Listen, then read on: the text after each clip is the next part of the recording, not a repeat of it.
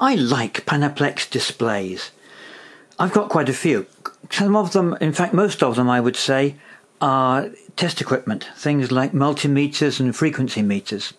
I've even got some electronic digital thermometers which have Panaplex displays, and they're really nice. I like them a lot, and I look for them on eBay, and sometimes I buy them. I also buy Panaplex calculators. You might almost say I've got too many Panaplex calculators. Some of them are here, and some of them are quite interesting, some of them not so much.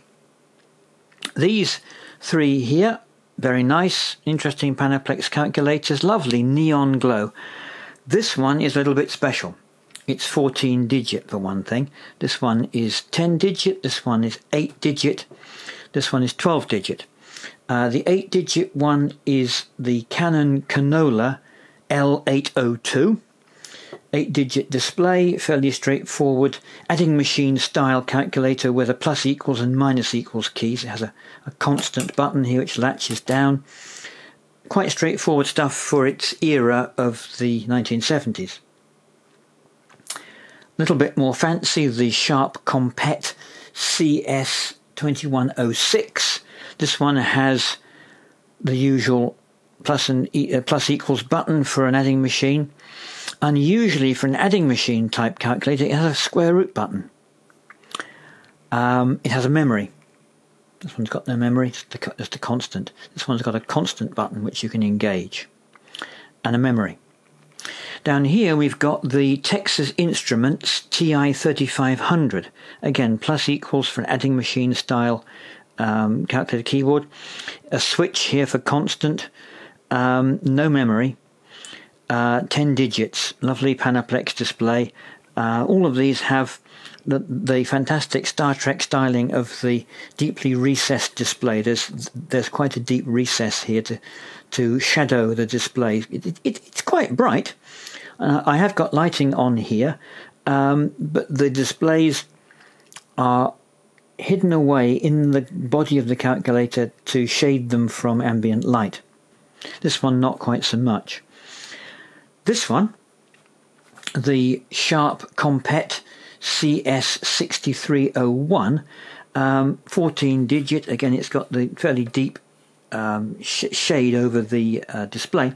This one I want to show you in more detail, so let's move the camera a bit closer. Here's where I find I need to bring the camera in just a little bit. Let's try it like that, see how that looks. Okay. So I think you can see we've got a 14 digit display up at the top here. It's not quite in focus, is it? I wonder if we can do better with that. There we go, how's that? Now, you might notice that it's got little markers for every 3 digits. So it's showing you where the thousands are. It hasn't got commas separating for thousands, it's got little apostrophe signs at the top. And let's press the digits one at a time. The keyboard is a nice one on here. It's a reed switch keyboard. Look at the 4. The 4 has got an extra segment. This isn't a 7-segment display. It's an 8-segment display. It has an extra segment that only lights up when you type a 4.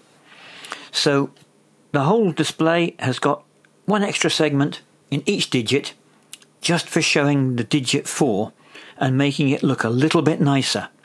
I think that's a really nice feature. Let me clear that and put in some more 4s. There we go. All with that extra little segment on them. And that's the only thing it's used for.